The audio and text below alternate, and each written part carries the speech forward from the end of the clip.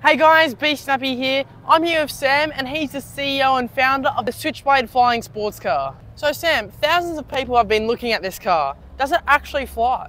We flew the prototype here last November. It was made its maiden voyage up in middle of Washington State in an airport there. So what about certification to fly this? Is it an ultralight or what is it?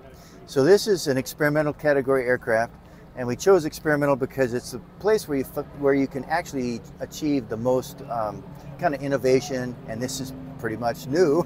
So just to confirm, can you take this off on the road or do you have to be in an airport, drive onto the tarmac and take off there? Sure, so this is a vehicle that you could keep in your garage at home.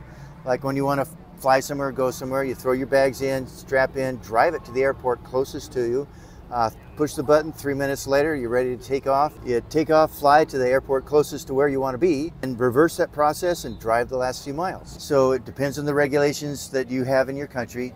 Yeah. In the United States, you know, you're subject to the same as any other aircraft. You can take off on private property if you've got the space and it's safe to do so. You could do it on a neighbor's property if that's the case.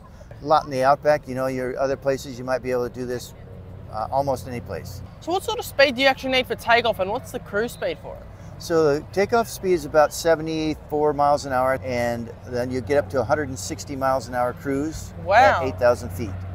How many people have actually reserved one of these to buy?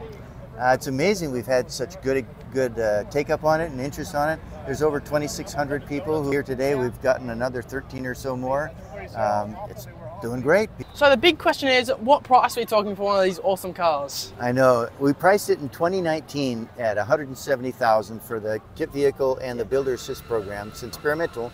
You have to help build it. Our build program is only a 1 week long, and it's mostly learning how to operate 4 machines that produce all the parts.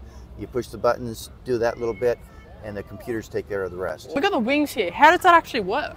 So the wings swing in, the clamshell doors here open, the wings swing in to the belly, and they disappear inside. The clamshell doors close up, and then they'll all be behind this when it's in the ground, so they can't even be touched. So where does the tail actually store into?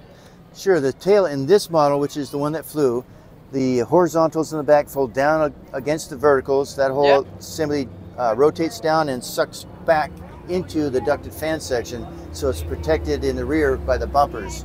Wow. So you can't bump anything with your tail. It's nice and safe and protected. Is there a difference between the car engine and the motor engine? No, it's the same engine. One engine powers the wheels in the ground or the propeller in the air. What sort of fuel does this run on? This runs on petrol, automobile petrol, Supreme. Amazing machine, amazing design. Thanks so much for the interview. You betcha.